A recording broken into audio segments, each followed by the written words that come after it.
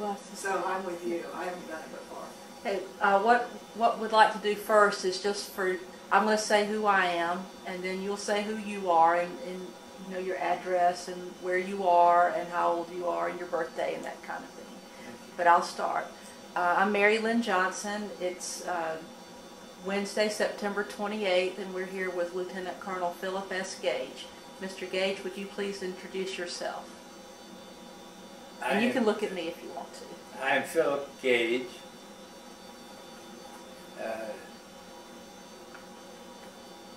What else do you want to know? Tell us. I'm 92 years old. When is your birthday, Mr. Gage? The 26th of June, 1912. Okay, what we'll do first is just get some background information about your military service, and then we'll just sort of ease into some questions, and we'll see how it goes. Okay. When did you first enlist in the Army? Enlist in the Army? Other than ROTC that came first, I've joined the National Guard in Atlanta, Georgia with Horse Guards. That's the cavalry unit. That was the beginning. Okay. And where did you attend college? I was going to Georgia Tech. Georgia at the Tech. time I was in the Guard. Okay, and how did you make the transition from the Guard to the Army? I got a congressional approval. No, I got an approval to take an examination to go to West Point through the Guard. Mm-hmm. And the Guard had, as most people know, had appointments every year or so. They didn't have one just automatically. You had to find out about it. And I guess you'd say I joined the Guard in order to get that appointment, okay. Which I did. But I almost didn't get it because another man was not smarter than me. We were both pretty dumb, but I was just a wee bit ahead of him. So I got the appointment at West Point. And this was in the United States was not at war then. No. What made you decide to join the Army or the National Guard and then go to West Point? Well, I had to go to National Guard to get to West Point. Okay. So West Point was your goal? That's right. Okay.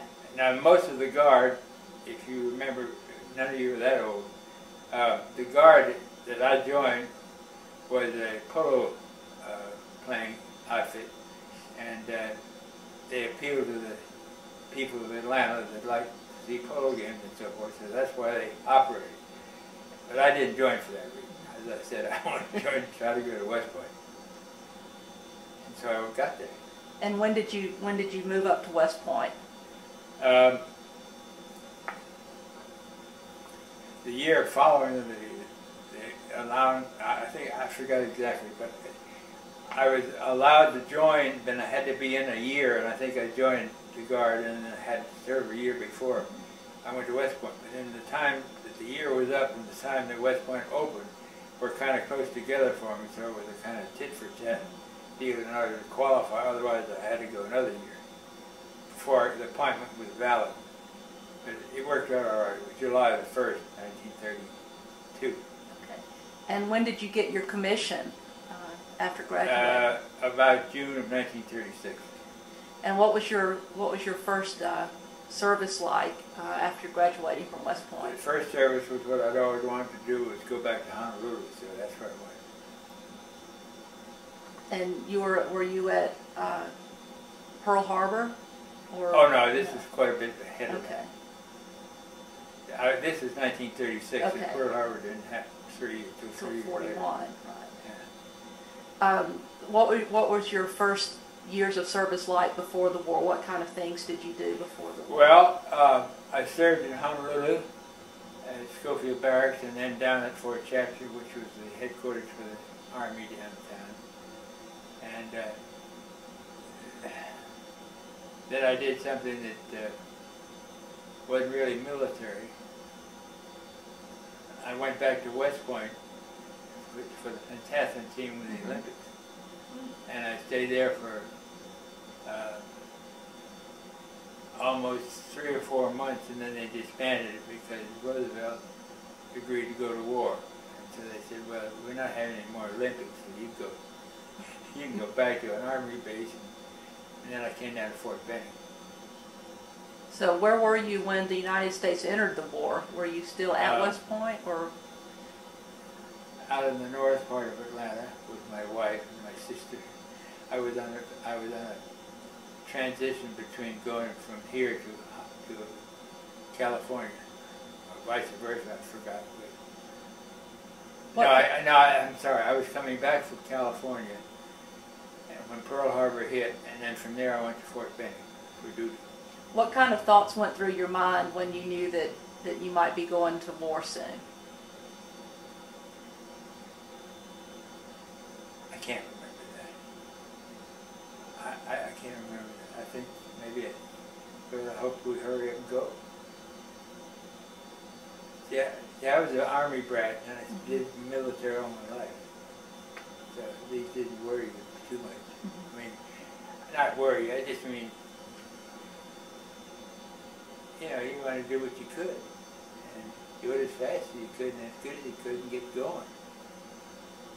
So after the war started, tell us a little bit about your tours of duty up until the time you went to Normandy on D-Day. Well,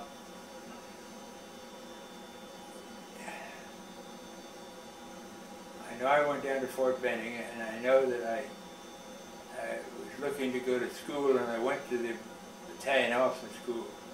And when I got through that, then I was up for another job, looking for another job, and I believe the next one I got, this is before the war now, the war hadn't started. I went out to Honolulu, I went out to Fort Ord, California, in Monterey, and I was stationed there with a new division that was just started by, if I remember correctly, Vinegar Joe Stilwell. That was his outfit. And while I was there, I met my wife. And shortly after the war started, I requested the opportunity to come back and go to school at Fort Benning. I'm repeating myself now. I was talking earlier, now I'm coming back. Right.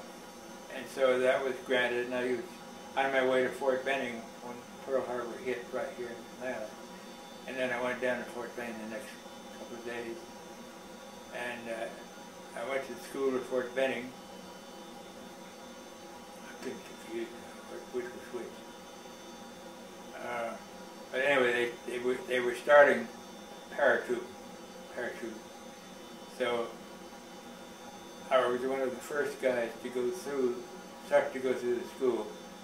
And then I went out in the field one day and broke my foot.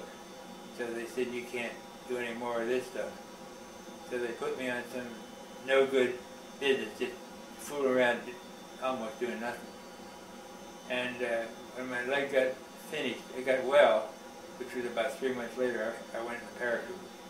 I was one of the earliest ones to start. And so that's the way it went. What was life like at Fort Benning getting ready to go to war? It's hard to explain because I think you're not aware of the important thing. You're not objective. I do remember one instance that I thought was very interesting to me anyway, that hundreds of people were coming in because of the war, reporting to Fort Benning, and the officers club, which we all belonged to, was so crowded. And one of the things was that the men who had married a girl, like I had, they were getting pregnant. And so they wanted to keep with their husbands as long as possible. And they had the dances, and they wanted to go to the dances. And my wife had bought a pregnant evening dress several years before, which she would loan it all the damn posts. These women, they wanted to be with their boyfriend. It was, I don't know. You didn't know, you know, you've seen it in the movies, I guess, the best way to describe it. I don't know. And you see, went from the regular army, which I was always in your family, and you'd been in the war, and then the war came along, and then double and triple that number of people that were in the army came to join the army. So you really had a different characteristic. The people that were in there were maybe hadn't had any idea of army life like we had. I've been in my life in the army ever since I was born, and you know, some of that rubs off on me. After you finished jump school at Fort Benning, where did you go? I reported to the 82nd Airborne, and I think there were about two divisions that started at that time, and this was one of them. And I remember something that I can't believe it happened, but I was in the kitchen here one day, many years later, and some young man came in. I don't remember what it was. And he said, you were the first company commander, B Company, 404th. And I said, yes, how did you know? And he said, because I was there. And how you remember it, I just can't believe it. It just doesn't make sense at all. But this was years and years later. And I didn't stay with the 82nd because I had a chance to go to Fort Leavenworth, which was a staff school, and I went. And when I came back, they'd filled up the 82nd, so I went to the next blossoming new outfit, and it was the 101st Airborne. So it was the 101st that I stayed with and went over and went into Normandy. And after that, I went back to Walter Reed. And I don't know, I'm talking too much. No, you're not. When I reported to Fort Benning, which was in the about November, not Fort Benning, Walter Reed, about October of 44, the year of the invasion. A soldier met me at the gate, and he had both arms off, and he didn't have any combat ribbon on. And I said, excuse me for asking, but how come you got your arms, whatever happened to them, all taken care of, and you're back and you're fit for duty as far as you can go? And I'm just coming in, and I was at the very beginning in Normandy, and they haven't taken care of me at all. And he said, well, he said, I was with the demolition crew at Fort Benning, and it's very dangerous because you have to go up there and dismantle. And I went up and it blew up both my hands. So he said, this happened to me before June when you had your accident. So this man, and in my memories, as I said, it's too terrible. All of you girls know who he is, and I forgot. But when they wrote a movie about the war, they picked on this man to be the leader of the best years of your life. Oh, and he was in it. He was fantastic. I think he made two movies and then got out. But this was that man. But the other day I was trying to divide up some of the stuff I have downstairs to give to the kids. And my father had subscribed to a lot of Life magazines towards the end of his career. And he put them in a bunch of books, and they're downstairs in the basement. There's about, flat-wise, the Life magazines are like this, and I got 5 of them, and he bound each one in that number of magazines to be about this thick. And this guy's career is in that magazine. It's fantastic. And I just met him when I came down, and he hadn't become famous, and everybody knows who he is. You ought to know now. Well, I know who you're talking about. But I can't remember his name. But anyway.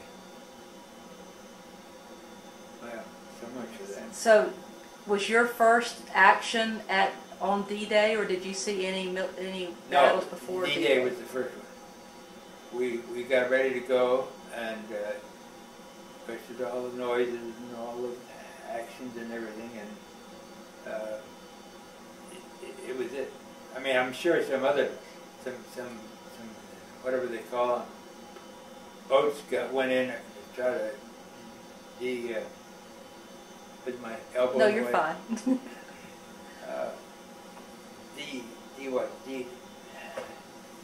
I don't know what it is, but we were the first operation to go in. The Navy went in ahead of us to make way for it, but we were the first people in there. And the paratroopers, which I was a member of, we went in about before midnight, and the people that came in over beaches came in about 8. We'd gone in there with about two divisions of us, and then some English and some Canadians. And I took my grandson back there the first time we'd been back about 3 years ago, so that I saw all this area where I was, but I didn't recognize it. So I assume it's there because all the cemeteries and stuff are there.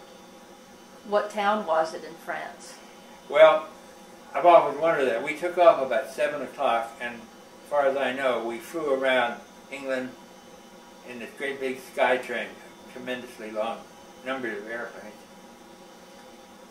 And I think they went in, it was a full moon, I think we went in about midnight. I mean, by going in, I mean we left being over the water where we couldn't get shot at. And then we got together in a long train, or pretty much so, and came down the line of France and jumped off in decided places where we were supposed to land. Now, what I learned this last trip, I think I learned, was that the regiment that I belonged to didn't do any action of value for the Allies, because they landed in too many Germans where they were, and nobody knew anything where they were landing. They just landed in the area that you were supposed to and do what you were supposed to do. But see, if the Germans were in large enough quantities and hadn't been blown up or gotten rid of, then they got you. So I was one of the fortunate. But then north of us, there's a lot of action that was successful for the Allies, with the English and the Americans. So that meant that the Germans weren't that strong up there. They'd been blown up and thrown up. But the people down there where we were, there were enough of them around to pick me up and take me in. So you flew in and you jumped. Yeah. Were you, and I know you were injured, were you injured by gunfire or by the fall? Oh, I was injured by gunfire when I ran into the Germans, yes. So you were already on the ground. It wasn't Yes. flak or anything I'd that already you were I even jumping. cut a piece out of my parachute to give to my girlfriend and all that kind of stuff. Well, tell us, if you don't mind, what your experience was like in the German POW hospital. Well, I don't know how to answer that, and I'll do the best I can to say that I hurt so damn much, it didn't make much difference. And it was several weeks, probably later, when I was recovering, that I started being aware of things that could absorb them, and that's when I started writing my diary, which is the result of all I'm telling you.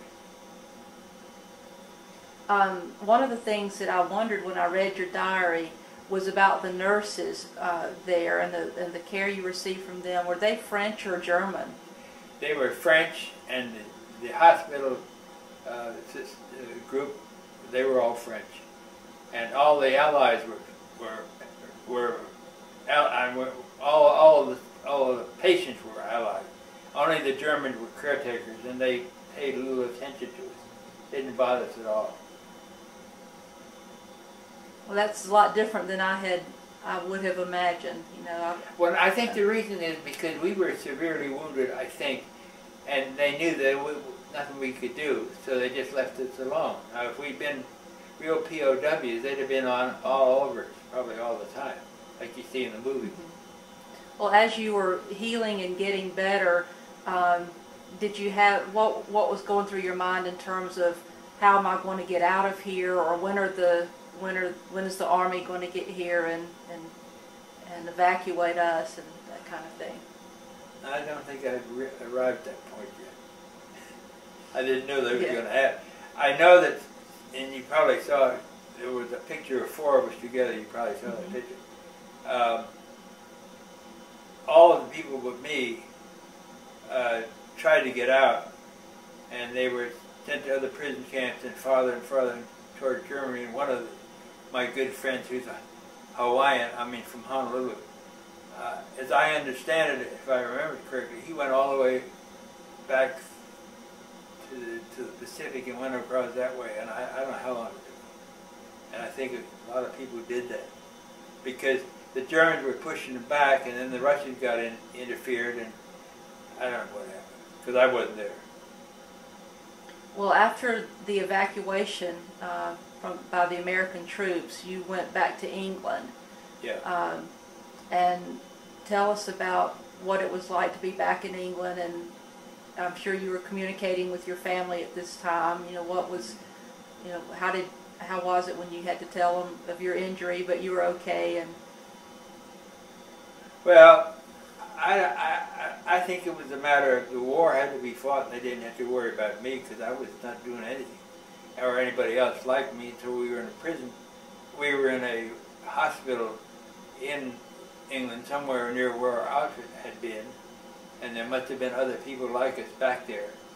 And so I was in a hospital not too far from my outfit, and I could go back to see the regiment, say hello to my friends, and then at night and stuff I'd come back to the hospital. And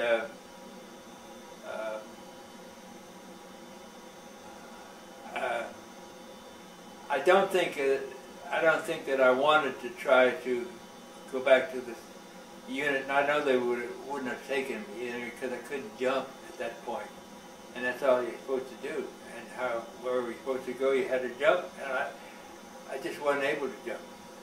Not then, and I have never jumped again since, by the way, because I didn't try. I figured it's a lost cause.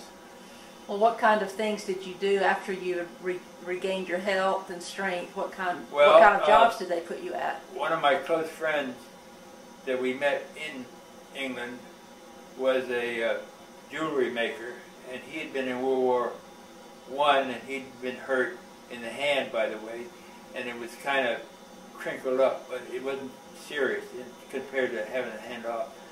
And we were very close friends. He was also a good church member of the Episcopal Church, and I was too. So we had very good friendship, and frankly, we kept in touch. I think until he died several years later, back here in the States.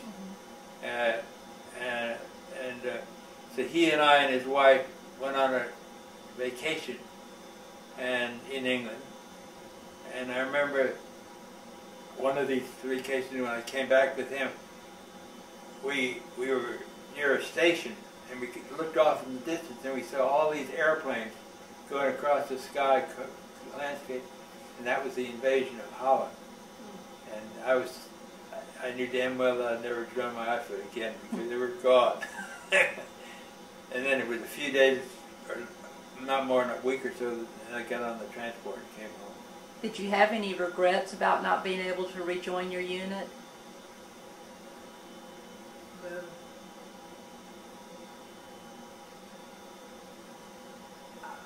I don't think so, because it's selfish, but I had such a burden with no hand that I didn't know how to handle this thing, and I was just looking one day to the next, what do I do to get back into whatever you do? So I didn't, but then we got on a transport to come back, and it was nothing but wounded. And you kind of get used to it, and maybe that's just as well because you need misery loves company. Well, what did you do when you got back to the United States? Went to Walter Reed, and I was there about a year and a. Let's see, I went there in October. I was just there a little over a year. Walter Reed Army Hospital. Pardon me? The Walter Reed Army Hospital? Yes, yes. And were you there for physical therapy, or oh no, they were working, or no, when Am I boring you guys? No. No, I think it's interesting. Well, I had a certain obligation as a patient, and everybody else did, but they could only go so far. They couldn't tell nature to straighten up and give them a little discipline. They had to take nature, whatever nature gave them in the way of a healing. They had to wait for it. So I was free to. My wife came up when we had two little boys, and I used to could go over to the house and stay with them over the weekend or something like that, and then come back, check in at Walter Reed. So there's a lot of freedom in there, but it was nature trying to get going. Well, I don't know how to put this. It was nothing like being confined, because I was in Washington and Mother and Daddy were stationed up in Boston, and I went back up to Boston for Christmas. My wife was there and my sister, and so I was free to do these things. But on this one Christmas, my mother always fed her little boy, so she had a great big meal one day, and I lay down on the couch in the front room, and I felt gurgling in my stomach, and I said, "Mother, will you come over here and put your head on my stomach and tell me what you hear, if anything?" So she did. She said, "There's gurgling in there, and I don't know whether it's supposed to be there or not, but, you know, I fed you pretty well." Well, she didn't say that, but she did. So when I went back to Walter Reed, I said, "You know, I'm not sure that the gurgling should have been there." And so they took some X-rays, and they said, "It shouldn't have been there." And so they said, "We got to give you another operation and find out what the problem is." So they found out that one of the bullets that had hit me had gone through my diaphragm and opened my chest to my stomach or something like that. So that if I ate too much, like Mother made me do, or let me do, the part of the stomach moved up into the chest, and that's not supposed to happen. So they said, "You've got to have an operation for us to sew you up in the back, sew you up, you know, where I'm talking about." So we prepared for this major surgery, supposedly, and I guess I never hurt so much in my life as I did after that surgery. It was really sore. I found out, and this is all over the place, that there were so many people that were famous that volunteered their services, and that this was supposed to be a great surgeon that was operating on my back. And his name, you'd never guess, but his name was Dr. Blades. and after this operation, it would seem to me about midnight or something, I was in a recovery room, and there was another paratrooper friend of mine that I knew, and we'd sit there and just be there for a while, and I said, "You know, I can't take any more of this. I've got to get some, what do you call it, to kill the pain?" Morphine. And he says, "I'm with you." So we were doing this as long as we could to recover. And then when I got back in my room, I don't know if it was the same day or a day or two later, I was amazed because there seemed to be half a dozen military men in there in uniforms other than the American. And when they left, or at some point, I asked the nurse, I said, "What are all these guys in here looking at me for?" And he said, "Well, that Dr. Blades is very famous, and they went in and watched the operation, and they want to see what you look like at the operation." So anyway, sorry. That's a great story.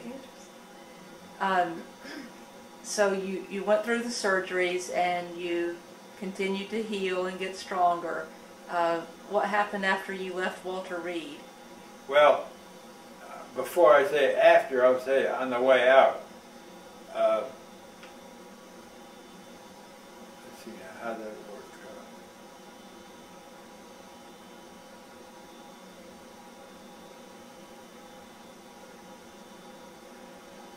It was something like this. I was either swerving or not being a good boy or something driving the car, and a policeman came up and stopped me. And he said, "I've got to give you a ticket." And I said, "What for?" And he said, "Because you're violation of the code." He said, "You're supposed to be a veteran, and you're supposed to be wearing a hook, and you're not wearing your hook, so you're in violation of the vehicle code." So I said, "Okay." So I learned that first lesson on how it is to handle going back into life again. Anyway. And that was on your way home from the hospital? What? That was on your way home from the hospital? I was on my way to my new assignment out in Buffalo. I went up to Buffalo when I left the Army. And what was your assignment in Buffalo? I was working for the managing staff of a Chevrolet automobile plant, and the president of the company had come down to interview me before and offered me a job, so that's when I was going up there to take it. So you had been discharged from the Army at this point? Yeah. Going back to your days of service during the war, you mentioned in your diary the Sikh corporal and some other friends. Were you able to stay in touch with any of those people? I was in touch with whom? I think you mentioned a Hindu, a Sikh. Oh, that man. Oh, boy. He's in the picture, by the way. Mm-hmm. He is. And he was a sweetheart of a guy. I liked him. But he was poor, and all those people are. And by the way, no, he was up in Afghanistan. I'm going on a trip next week to India, and India is south of where he was. He was up north there. But he'd been with the British soldiers. They had Sikhs. They liked them. They were good soldiers. They were disciplined. But he got hit in Africa, and he was in the hospital long before I got there. But we became real good friends, and I guess I'm a vegetarian because of him, because I like that idea. But where were you? Were you at the? I was just asking if you were able to stay in contact with him after the war. Well, we wrote to each other up from Buffalo, and he had gone home. I think he got out of the service. He had a family. He was trying to take care of them, but the financial situation in India must have been unbelievably lousy. So he was asking for things, and he was asking me if I could get him a typewriter. I don't know whether I sent him a typewriter, an old one or something, but I think when I did or something, my daddy said, "Please don't give him my address because he might ask me for an automobile or something like that." That was story. Did you receive any citations or medals during your service? Few. Want to tell us about those? Well, I can tell you that when you're the first in, you get everything. And we were. And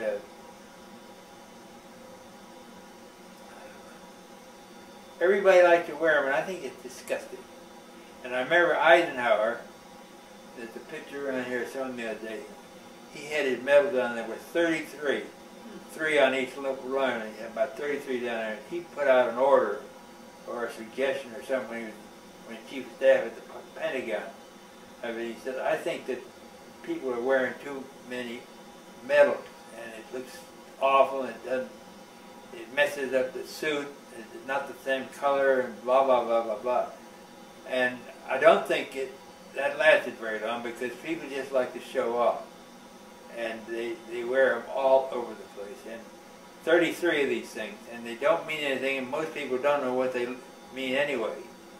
And when you read these books like I do, I know some of them are really important, and people can't get those. So, I don't know why I answered your question or not. Well, I'd like to follow up on that comment. Was your feeling about being overdressed with medals, did that come from any way from your military family history, or your father being a general? What led you to come to those feelings? I just thought that saying I'm a hero doesn't make as much sense as proving it and having somebody come up and say, hey, I heard about what you did and congratulations, something like that. Does that make sense? Mm-hmm. It does. But it never happened. I mean, some of the, we got the first presidential citation, our division, and that's a little blue ribbon with a little, encased in a little triangular gold border. And you wore it on the left-hand side.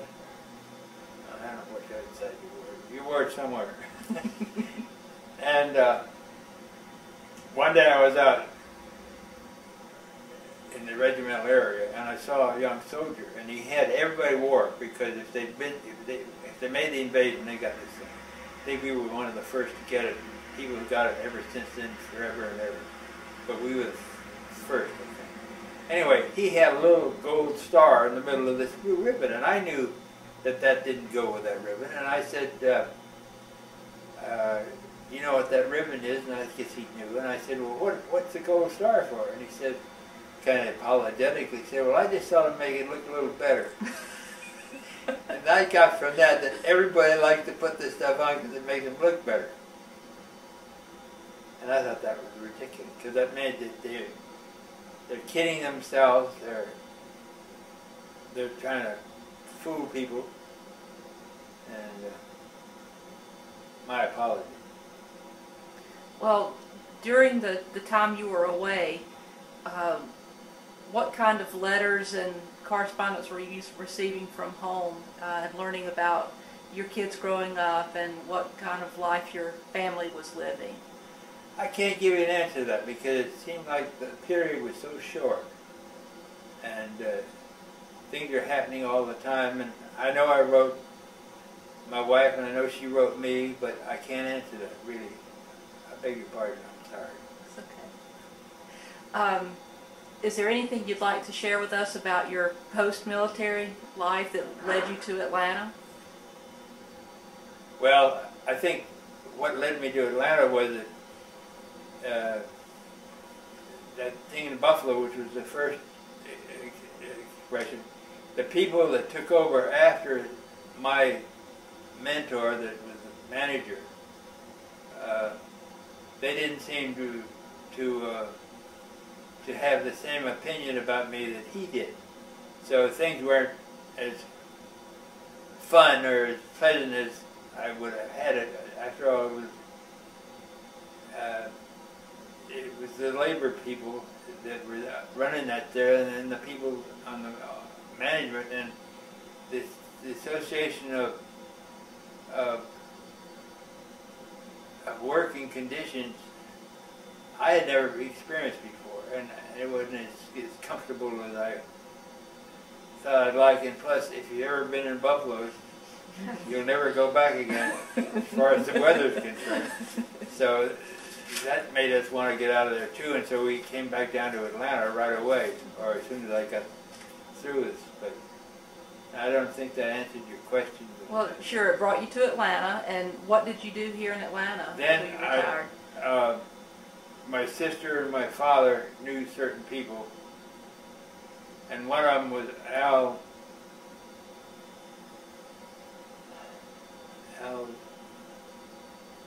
should remember that. Anyway, he owned the, a printing company out where my daughter coincidentally now takes care of poor children.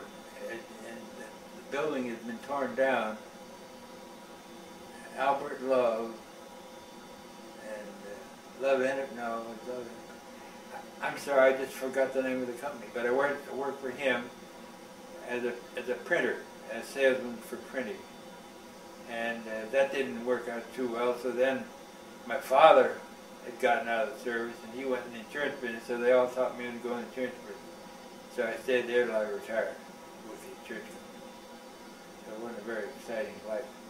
Well, we've about sort of covered your history, at least in terms of the military. Is there anything else you'd like to add, just as closing comments, maybe some of the things you told us before we started the tape? Yeah, well, one of the things that occupied a good part of my life, and which I'm interested in, is my classmates from West Point, knowing that I was out early and I'd still be available, they made me the secretary of their class, which involved writing notes about the class every 3 months. So I've been doing that ever since then. Since 1946? Yeah. Wow. And during the process, when my father got out, he got out after I did. He was still in the service when I got out early. He got to be the scribe for his class. And he did the same thing I did in his own way, and I did it in my own way. But because I'm so darn old, I don't know. There are not as many scribes. They've been moving around. I haven't been moved for some reason, I guess. They like the crap that I did. Well, that's very interesting, and we sure appreciate you sharing your time with us, and we won't take any more of your time. But it isn't a matter of time. I got all the time in the world. Except I'm getting pretty old. That's going to run out very short. I'm predicting 2 more years. I brought some Coca-Cola here for you guys. Oh, well, thank you. Let me turn the If I tape get off. out of the chair,